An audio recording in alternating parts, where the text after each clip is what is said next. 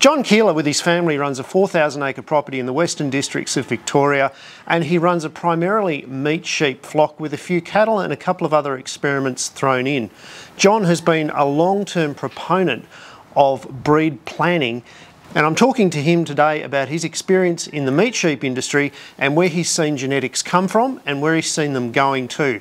This is a fascinating story of someone who is pioneering traits in the meat sheep industry that look not only at the top performance traits but also welfare standards. John, how are you today, mate? Very good, thanks Tim. Today's video is brought to you by Davo's fencing clip. Designed, manufactured and owned in Australia, this innovative little clip makes repairing or building fences super easy. For timber, steel or plastic posts, follow the link in the description to get yours today. John, thanks very much for having us out to the farm. Can you give us a little bit of a summary of your operation here, size, number of ewes and what you're doing? We run about 1,600 hectares here, about 4,000 acres. There's about 7,000 adult ewes on the farm each year and about 3,500 ewe lambs. So we join about 10,000 females, producing around 13,000 to 14,000 lambs a year. There's 100 cows, twinning cows, producing about 120 calves a year. There's 1,000 rams that we grow through and sell to people from southern Australia, from Kangaroo Island to northern New South Wales and the bottom of Tassie and everywhere in between. So that's pretty well it. It's a high rainfall area, 830 millimetres, quite high stocking rates, around 20 to 22 DSE to the hectare, with a nice wet winter climate for 100 mils of rain through the winter months and about 25 mil of rain through the summer months, quite constant and a good farming environment. Now, your family has been chasing traits for a very long time. You've been innovators in the space, particularly with meat sheep. When did you transition across from dual purpose to meat sheep? We moved basically from buying our ewes in the late 80s, early 90s into the Coopworths, and then we've been at the forefront of transforming Coopworth animals into composite animals, just measuring as we go, looking around, finding, I guess, the family lines that had the right balance of characteristics, of traits that we wanted, and they could have come from any of the other white wooled breeds in Australia. So there's been Poll Dorset, there's been White Suffolk, there's been Border Leicester, there's East Frisian, there's Finns, there's Texels, there's numerous breeds that have gone into our animals. I guess simplistically, the animals are now a fast-growing white sheep with 2 lambs. And this is an important point. You don't believe in breeds per se, you believe in performance and economic value, don't you? And you had a great lesson from Professor Coop on that early on in your career, didn't you? Yeah, that's really the case. The dollar wins in the end, and the animals have to keep delivering for economic reason, so we make a dollar.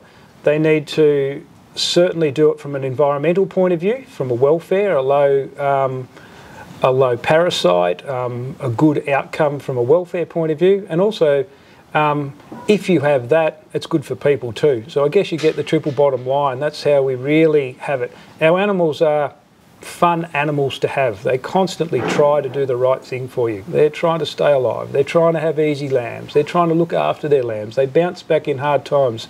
Very, very resilient, rewarding animals to have, because I guess they're the survivors of a difficult situation. What captured your mind? I mean, you've really gone into the genetics of your flock, and you spend a lot of time on the computer working in LambPlan, which is the system that you use to manage your flock. What really drove your interest into the genetics? What captivated you? Curiosity. Yeah? People would say, why do you do it? And I just say, well, I'm curious. Without a doubt, I'm curious. I've had very good support. There's been 2 people who have very large intellects and have been very generous with their time. So Leo Cummins, a retired DPI researcher from Hamilton. Leo's got the ability, you could ask him a question, he could tell you who wrote the paper and where it was written, in which journal, and the question and the answer that they didn't answer. And the other one was Rob Banks, who was the person who put together the start of LambPlan. So I've been very lucky to have access to a couple of outstanding mentors that have allowed me to ask questions and get answers, and sort of gave me a direction where to go. So I've been very thankful for that. And as a result, your stud is sort of on the forefront of using genetic data in your flock management, aren't you? Yeah, we've been able to expand the stud. We've been able to record a large amount of traits, including of some novel traits. We've been at the forefront of getting those developed into new breeding values that the whole industry uses. We've got a large data set, a very large data set, that is used for research, that's extended back out through various national programs. And we've been comfortable enough to, I guess, put some of our energies back out to industry. So I guess I've always been a giver rather than a taker. I don't mind being a giver. I've always got more back than I've ever given. So I always thought that worked well for me.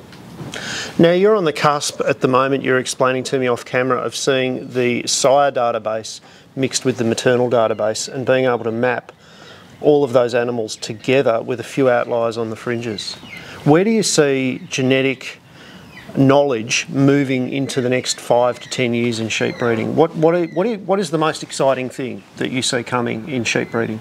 So in 2025 we'll have the terminal sire database in Australia mixed into the maternal database, and we'll get some breeding values that are straight out of there, associated or hooked up with some SNPs with some genomic information. That'll be a new frontier, because what we then can do with more accuracy is, as a maternal breeder, we can go anywhere in Australia and find the traits we want from any of the animals we want. So that'll be the first part that goes about that. We'll then have better accuracy. The accuracies of our breeding values will go higher, and that will mean that our selection decisions, as all are, will be more right than less right, because it's not about black and white, this is about shades of grey. So you only have to think in shades of grey. We're just trying to be more right than less right. So genetic gain will go up. So we'll then be able to, I guess, deliver lamb product to customers that is better quality again. It's very, very good already, but it will get better again faster, which means that then more people will like eating lamb and more people will want sheep, etc., etc. And that'll go across all the traits we've got. We'll be much more ready to quickly react to changed market signals, and that's the strength of composite sheep.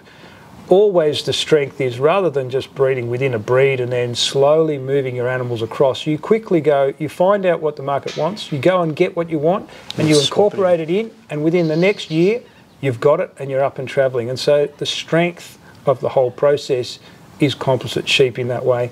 And that, if you think of it, really just mirrors a natural system of DNA, how it's constantly moved and pushed, in a wild situation by the environment. So all we're doing is recreating a normal, natural system. Not a restricted system, but we're actually recreating the system that allows things to move to the place that needs to, quickly. Now, because you think outside of the box and you're an innovator, you see some easy gains with sheep genomics now too. Tell me a little bit about how you're chasing tail length and how you think that's such an easy get.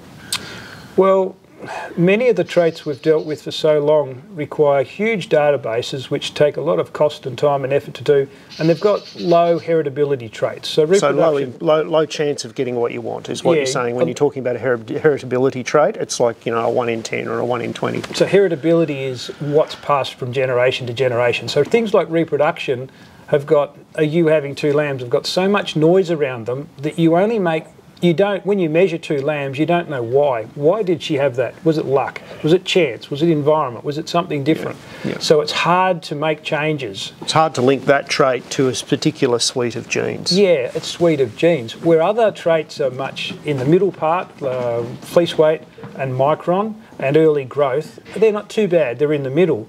But the interesting one is that tail length, if we wanted to take tails off sheep, it's quite highly inherited. It's about 0.55 to about 0.8.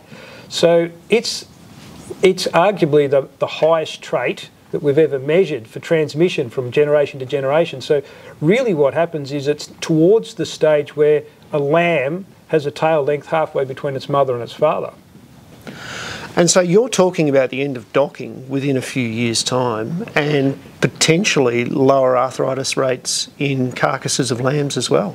So in a national situation, if we had a national imperative to take tails off sheep, we could do it very easily. If we wanted to do other things that would take us long, decades and decades, we could take tails off sheep very easily if we wanted to.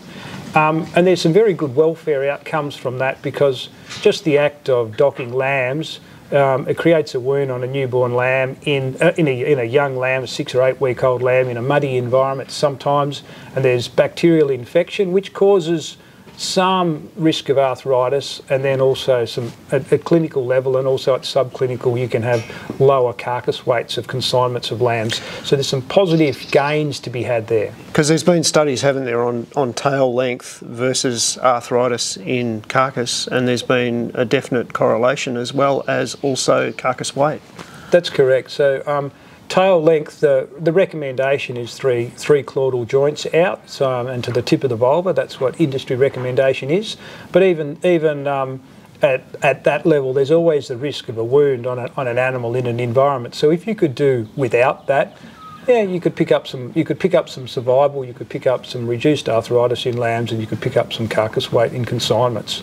So that's just one of the many, I guess, welfare characteristics or welfare traits out there that we could work on, and that would be an easy one to work on. 5 years out, where are you? We will have consolidated the terminal maternal database. We'll be making better genetic gains. We'll be delivering better quality carcasses to customers. We'll probably have some more weight, intramuscular fat and tenderness in our animals here. We're already at the very pointy end of parasite resistance in this flock. Our maternal flock's arguably the most parasite resistant flock in the country. And parasites, if you look at all the diseases that sheep are challenged with over time, parasites just make everything else pale into insignificance in it. And so they're very, very important. I think by the time we get to 5 years out, we'll probably have some welfare traits starting to push down into our animals. And then one that I guess we need to talk about will be methane. We're involved in the national methane data collection process, which will happen in May 24, which is nearly here now. And that'll involve us putting sheep through packs, passive accumulation containers, and we'll be chambers. Like little ovens. Little ovens for about an hour. They just go in. They're not ovens. They don't heat them up. It's okay. Yeah, they're just a little unit. They stand next to their friend. You just take a methane reading and an oxygen reading. You'll take a reading out of their rumen for some fauna and flora. Australia's got a plan in place to test about 10,000 sheep in the next 4 years. That will probably by 5 years' time we'll have that up, and we'll be up and running by then, and we'll have methane written into our selection indexes, which has the potential to reduce methane outputs by about 1% per year from our ruminants, and that is a good thing, because loss of methane is basically loss of energy, and loss of energy is loss of performance. Because methane is produced by flora in the rumen that actually consume the energy that the animal would otherwise use. Yeah, so we'll have more efficient animals, and so that's an interesting space to be involved in. Look forward to finding out which animals on this property are actually the efficient ones. High growth rate, low parasites, high reproduction, good quality eating, nice intramuscular fat, tender, methane, low methane, welfare traits. And so we just keep building the picture right across the spectrum of many traits you can measure on a sheep, and taking it to the economic sweet spot, the dollar spot. Good for people, good for customers, good for the environment, good for the economics. Triple bottom line. Triple bottom line. Now, John, when you're breeding to performance, you're not breeding to visual traits, are you? You're breeding to the dollar, and everything's measured by the dollar? That's right, Tim. We're all driven by economics, and so rather than get up in the morning and think we need to make them look like this and make them look like that, what we really need is need to make them perform like we need. It gets quite difficult when you're dealing with many traits to then decide, when you look at an animal and there's 10 or 15 columns of information, where to make the compromise. And so the geneticists sit down and they look at the traits, they put an economic value, a relative economic value for each trait, and then they proportionally allocate a part of that to a mathematical equation which gives you an index. So it's much easier to use index selection because you're getting assistance in balancing out or averaging out some of the traits. You would find situations where you may wish to fix a certain characteristic in a flock, and so you would then just go and use single trait selection. After you've got that corrected, you would then go and take a more balanced approach with an index approach. So that's pretty common across animal species around the world. John, thanks very much for your time here today, mate. We're going to be doing more with John. We're going to have a look at a new breed of sheep that he is pioneering called the nudie sheep. Look out for that video in the coming weeks. John, thanks very much for your time, mate. Thank you. Very welcome.